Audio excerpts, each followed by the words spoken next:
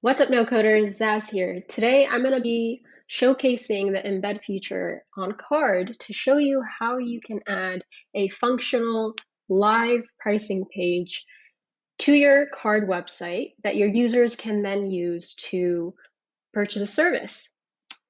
Let's jump into it.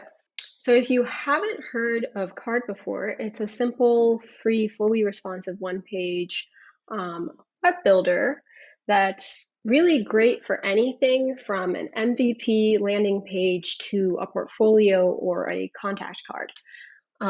They have beautiful templates that you can work off of, and it's extremely intuitive, so I highly recommend it.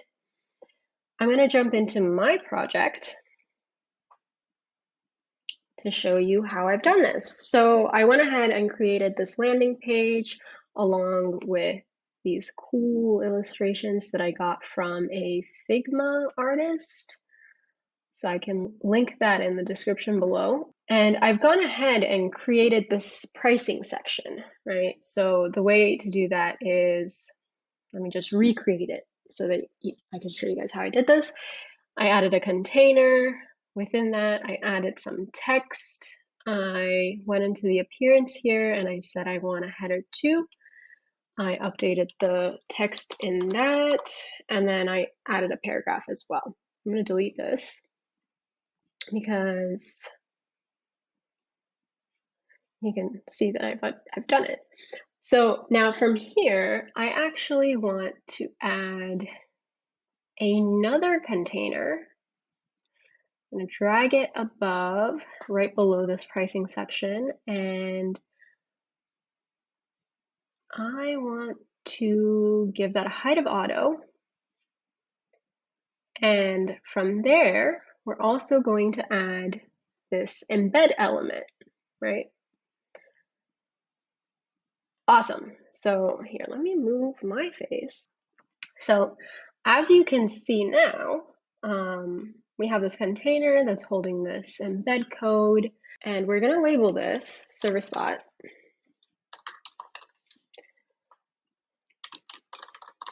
pricing and keep it in line. And then here it gives us a little space for our script, right? So let's just jump into, let's jump into products real quick. So here within Stripe, I've already gone ahead and created 2 products. And each of these products has a yearly and a monthly pricing.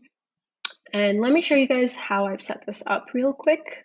So I have my product name, which doesn't really matter. You can add product description as well. And I've added 2 different metadatas. So one is SV_service, and I've called that card. This is what ServiceBot will use to group your tiers together. And I also have a SV_tier tag, and I've called this basic. So I have, and within that, I have 2 different pricings, a yearly, which is set up like this with a price description of basic yearly that's going to show up on the checkout form. And I've done the same thing, but with my monthly pricing as well.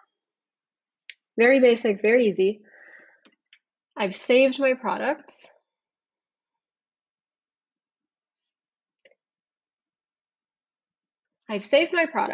And I went into ServiceBot where I created a pricing page. And from here, you're going to select the service that you just created, configure your pricing settings as well as your checkout settings. If you want to add features, you go ahead and do that right here. And I also went ahead and customized the look and feel. So I have custom CSS in here, which I can share with whoever wants it. And that's about it. So I configured my billing page in ServiceBot of how I want it to look and saved it. Embed, you select HTML code.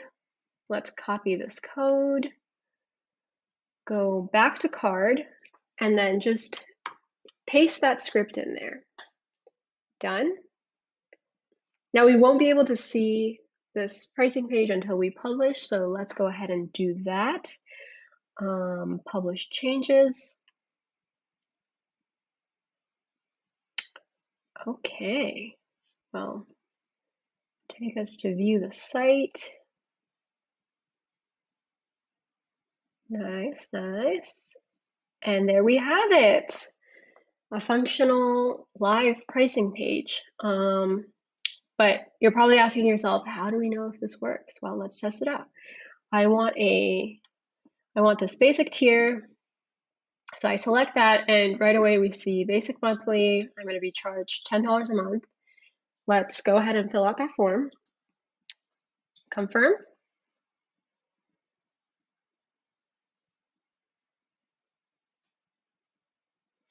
And let's go back to Stripe. Go to your Customers tab. And there we have it. It works. This is in test mode, but if you wanted to push it live, then all you'd have to do is upgrade your account and toggle this live, and you'll be ready to go. So if you have a service with multiple different tiers or packages that you want to be selling, this is the way to do it. It's very easy. You can set it up within minutes and begin monetizing on your services. All right, no coders, this was fun. Let me know what you thought of this video. If you liked it, give it a thumbs up, subscribe, and let me know what you'd like to see next. Until next time, bye everyone.